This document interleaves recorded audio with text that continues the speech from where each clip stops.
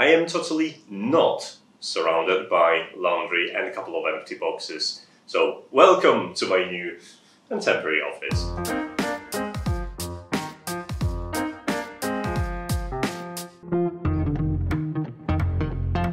Hello guys, we gathered here today to talk about lasers. Lasers are cool, and this is Ortur Master LM2. Wait a minute, I already talked about this, so this is in this video there if you're interested. But today we're going to talk about a different laser engraver. But first, I need to change the display. Alright, that's so much better now. This is Ortur Aufero 2, and this is a new engraver that they've sent to me, so I could take a look and tell you all about it. And there's plenty of information to tell. In case you never come across laser engravers before and wonder what sort of cool things you could expect from a device like this, just take a look at the laptop in here, which has my engraving.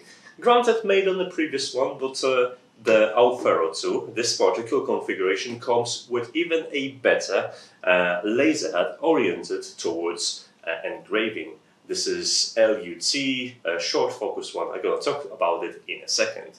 But first, let's talk about what this is and why this is pretty cool. So if you ever wanted to jump into engraving and the price of the original laser engraver that I've reviewed previously was slightly too steep, then this is a solution for you, providing you are able to accept a couple of conditions.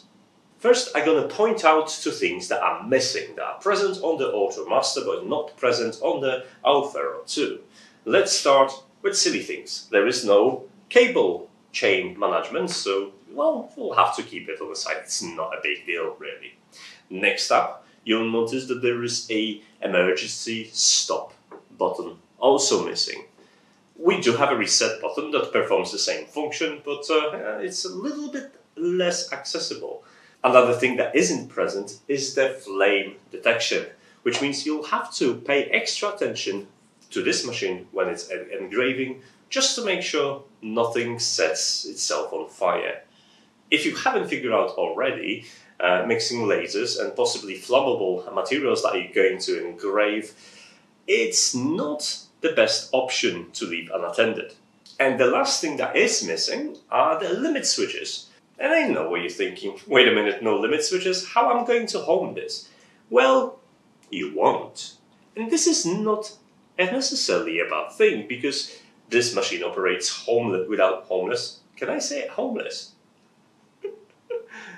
And that's okay, because for the most part, every time I have a piece of material which is smaller than that, I just place it in a position where I think it's okay, and then I have to set the origin to one of the corners and make sure my design fits in there. So homing isn't really required unless you're planning on stopping midway, removing your gantry across without using a software, and then hoping that the machine will still know where it is in space. Not a scenario I ever come across, if I'm honest. None of those things that are not present on our Aufero 2 are mandatory, so if you really want to have an engraving experience, you do have a pretty good deal for your money.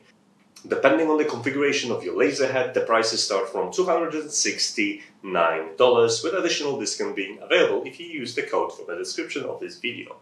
You still get 39cm by 39cm working area, which is huge, 5.5 diode based laser, and pretty fast steppers, which means if you want to run this really fast as advertised, you'll have to bolt this thing down, otherwise it does have ability to move the frame due to inertia. You can buy Aufero 2 in extra configurations. Now this one I have in here, it's a short focus laser head, but you also can get just a standard one and the long focus, which comes with air assist nozzle, and it's made for cutting more than engraving. So this one's going to have a tighter beam, smaller gaps and nicer engraving. Just like before, you'll be able to extend the capabilities of this machine by purchasing add-ons like this YRR 2.0, basically a bottle add-on, so you can put the bottle glasses and engrave on round objects. Really cool. All you have to do is just swap the cable on one of the axes and you're ready to go. Other add-ons are also available, including a screen, so you could control it directly from the screen. There is a Z razor, so you could lift your axis easier. And lastly, there is an enclosure that is coming soon. Right now, I don't know when, but it's going to be available if you want to protect your environment and your material from setting itself on fire. But one of the biggest change was in approach to shipping. This thing was partially assembled, which means I only got a handful of screws to complete the build, and it took me about 20 minutes, a process I could probably cut down to 10 if I know what I'm doing already.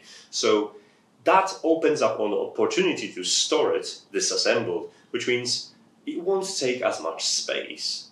So if you're planning on getting a laser engraver from Ortur, you have to remember a couple of things. This is not a laser cutter. The main use of that is engraving. Yes, you can cut weak materials, especially if you have an air assist, but the main use of it is to engrave stuff. The laser isn't powerful enough to cut through thick acrylic or wood, so bear that in mind. If you have anything that is thin, you should be just fine on multiple passes. Second of all, if you are new to engraving game, engraving is an art.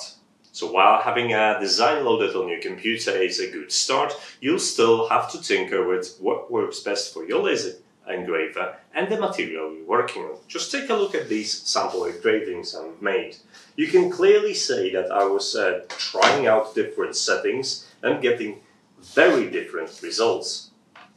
From burnt edges and cut through material, which is impressive on 3mm plywood, to, well, better or worse looks. But it's not just wood that you can engrave. There are plenty of other materials that allow you to do it, especially if you prepare your surface accordingly to make it easier to scar and engrave. So you can work on stainless steel, which works pretty great. Also on jeans, especially dyed one. I have some various pieces of wood that's been sent to me, more stainless steel. There's some leather that you can try out and see what the effects are like. Again, some jeans and a different leather color. I've got some MDF to cut and obviously acrylic. With addition of special paint or anodizing, you'll be able to engrave of different materials or glass. So bear that in mind and do your research properly. Otherwise, you won't be happy with the results, and it's probably not going to be a fault of Aufero 2. So if I have any advice to you how to get started with Aufero 2, is take your time, do your research, and do your own notes. After all, you are responsible for sourcing your own material, and it might differ to what you see online or online guides. What I really like about this engraver was how easy it was to put it together, even without looking at the instructions. Small convenience things like magnetic cover for your laser module and easy Z-height adjustments thanks to the included plate. And so far I didn't really experience any issues while running it except for one. If you're going to use Lightburn, which I strongly recommend it and I'm going to link it in the description, it's not very expensive, but if you're going to use this, disable automatic homing on initialization because it won't work as you don't have limit switches. It works without limit switches, so you don't need that, and you'll be able to move the machine in the correct orientation, set the origin position, and start your job in there. Thanks to the preview function, you can trace around the engraved area to align your material better, and that way you'll never scar a table or your mat.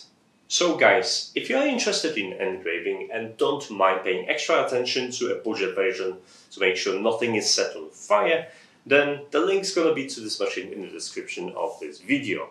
It's a very useful machine if you have plenty of individual gifts to gift for birthdays, Christmases, etc. and can make back your money really quickly. So this is the end part of the video in which I'm going to tell you that I do not have a posting schedule, but I do have a fancy, unique, engraved laptop, and that should give you an idea what you can do with anodized aluminium. But what I would like to say, you know how YouTube works, I'm not going to explain you all of this and how to keep in touch, but I would recommend you to follow me on any given social media because this is the easiest way to stay in touch, especially that YouTube suspends the comments with links. So if you want to share something cool, social media is the way to go. So guys, thanks so much for watching, happy engraving, don't burn anything, and I'm gonna see you in the next video. Take care. Bye.